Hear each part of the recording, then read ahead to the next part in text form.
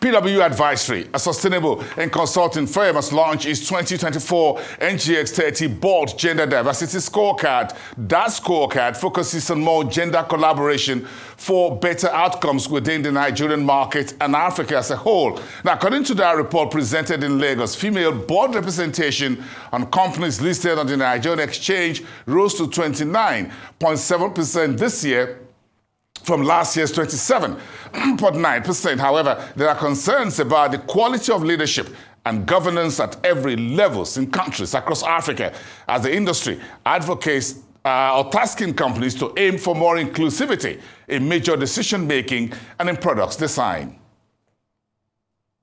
Today we have launched our NGX-30 Board Gender Diversity Scorecard. The scorecard measures the representation of women on Nigeria's 30 largest listed companies.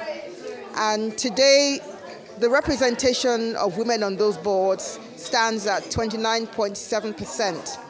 And that's good news because it's an improvement on last year's numbers. Why is gender diversity and inclusion important? It's important because it's not a women's issue, like some people think it is. Rather, it's a strategic issue. It's a business issue. It's a risk management strategy.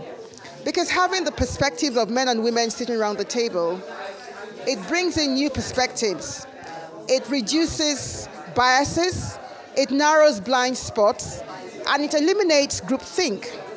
So it helps businesses to make the right decisions, and also it helps them to be more reflective of the customer base that they serve. What we're emphasizing is that yes, we're getting good results, but we can do better, and we're encouraging companies that this gender issue or diversity shouldn't be a compliance issue. It should be a strategic issue that they need everybody to be in the room when you're designing your product, when you're taking decision, because at the end of the day, this is how you can enhance your performance and also deliver products and services that will meet people's need. So I think for us, we want to say we continue to encourage companies, board leaders, to put all these things into consideration because they are things that will impact positively on them. And if they are talking about sustainability, you understand, this is the best way by which they can achieve this sustainability objective.